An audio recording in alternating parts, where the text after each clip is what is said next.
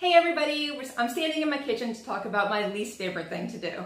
That's right, cooking. I do have some tips and strategies to make the whole thing a little bit less awful and a free gift just for you.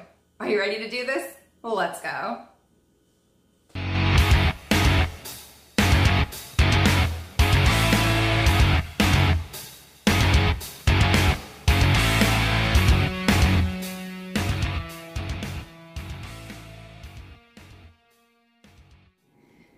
So this is the menu that we're going to prepare for this week. But here's the thing.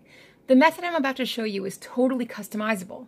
Mostly we're cooking the chicken and then mixing it with other ingredients to prepare each of these dishes. So if your family aren't fans of either of these, you can sub in any recipe that calls for cooked chicken and serve it with whatever veggies and sides you have on hand. It's super simple. Come meet our assembled cast of characters. The crock pot. Freezer bags, bakeware, my cooking pot, also a colander, and I hope you like working with chicken. Enough to feed your family for 5 meals. So this whole process can be done in about 2 hours. 2 hours and 5 minutes on the outside. I usually start Sunday, but you can start whatever day works for you. Here we go. Sunday morning, you're gonna get up. You're gonna take your chicken, you're gonna divide it into 5 portions. You're gonna put 2 portions in your trusty handy dandy crock pot. You're gonna freeze 2 portions with your freezer bags. And you're gonna take 1 portion and throw it back in the fridge because you're gonna be cooking it later that day. If you wanna save even more time, instead of freezing that chicken, save it and bake it on Sunday night in the oven when you're cooking your dinner. Stay tuned and I'll tell you what to do with it when it comes out of the oven. About 6 hours later, when the crock pot chicken is finished cooking, you're gonna come back, you're gonna take the chicken out of the fridge,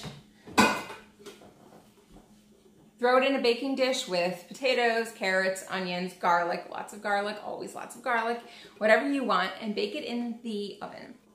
You're gonna serve it on Sunday night for dinner with gravy, rolls, however your family likes to eat it. While the chicken is cooking in the oven, get that chicken out of your crock pot and shred it. Put it into 2 equal portions. The first portion, usually I make some sort of chicken salad or Mediterranean chicken salad, buffalo chicken salad, whatever you want. And now dinner for Monday night is done. I take the second portion, toss it with some taco seasoning, and I'm all ready for Taco Tuesday before Sunday night's dinner is even ready to come out of the oven. Tuesday night, after you finish enjoying your tacos, take that chicken out of the freezer and stick it in the fridge for Wednesday. Wednesday night, you're gonna cook up your pasta, and then both portions of chicken are gonna go on a foil-lined, for easy cleanup, cookie sheet and get baked in the oven until they're done. When the chicken comes out of the oven, divide it into 2 portions. The first portion is gonna get mixed with sauce and mozzarella, whatever, to get served with the pasta. I also like mushrooms with my chicken, but not everyone does. Then you're gonna take the second portion and you're gonna mix it with like garlic parm wing sauce or barbecue sauce or whatever your family enjoys and stick it back in the fridge for Thursday night's dinner. Friday night for dinner, you're either gonna cycle through the leftovers or pick up the phone and order a pizza. And you're done. It only took about 2 hours and 6 meals were prepared and served to your family. Pretty awesome, huh?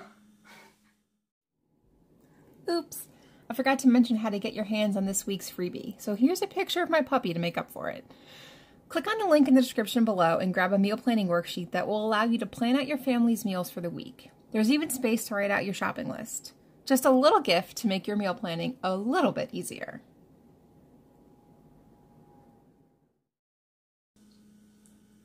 Thanks for watching. Please like and leave a comment below with your favorite meal hack. And don't forget to subscribe to the channel so you don't miss next week's episode. See you then.